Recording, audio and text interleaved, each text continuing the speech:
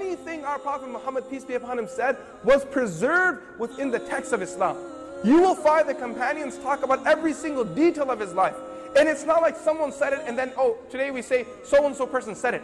Right? Whenever the Prophet, peace be upon him, said something, a companion memorized it. And after he memorized it, he then transmitted it to his student. And he transmitted it to his student. He transmitted it to his student. And it came all the way down till today. And if you ask me regarding any narration that I put in front of you, anything I say that I attribute to the Prophet Muhammad, peace be upon him, I can sit here and tell you all of my teachers, who said it to who said it to who said it to who, all the way back to reach the name of the Prophet Muhammad, peace be upon him.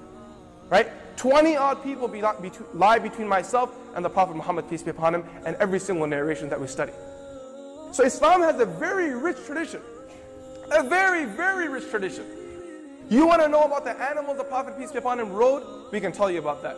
You want to know which types of meat he ate in his life? We can tell you about that. And not just say it, that he may have done this. We know for a fact he did this. You want to know which vegetables the Prophet, peace be upon him, ate in his life? We can tell you about that. Which fruits he consumed? We can tell you about that. You want to know about his diet? We'll tell you about that. What color he loved? We'll tell you about that. What kind of cloth he wore? We'll tell you about that. Who were the 6 children who urinated in his lap? We can tell you their names too. Anything you want to know about the Prophet Muhammad, peace be upon him. You want to know his forefathers' names? His forefathers are who? Muhammad ibn Abdullah ibn Abdul Muttalib ibn Hashim ibn Abd Manaf bin Qusay bin Kilab bin Murrah bin Ka'b bin Lu'ay bin Ghalib bin Fihr bin Malik bin Nadr bin Kinana bin Khuzaymah bin Mudrika bin Ilyas bin Nazar bin Ma'adi bin Adnan. All the way back.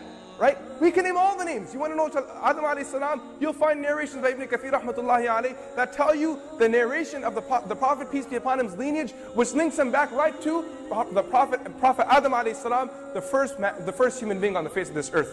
Right? Everything has been preserved. As far as the message goes of the Prophet Muhammad, peace be upon him, you want to learn the Qur'an, you want to know about the Qur'an, let's learn the Qur'an. Let's understand the Qur'an. The Qur'an is something that not just someone just, it's not something that someone just wrote it down and said, oh, this is the book of God.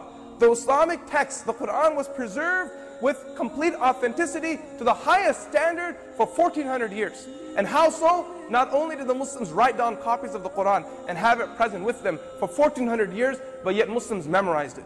We always made a point to memorize the text, right? And we memorized the text from a very young age.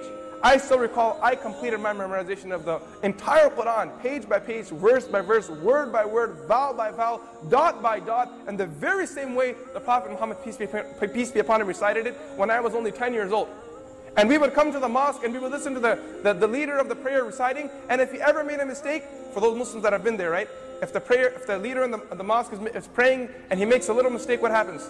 The Muslims, they sit there and do they tolerate the mistake? They jump on it. Brother, you just made a mistake there. You better not say, Ahdina as-sirat al-mustaqim, otherwise I'm going to pound you. It's Ihdina as-sirat al-mustaqim. Read it right. You don't say sirat al-mustaqim. Pronunciation to the detail.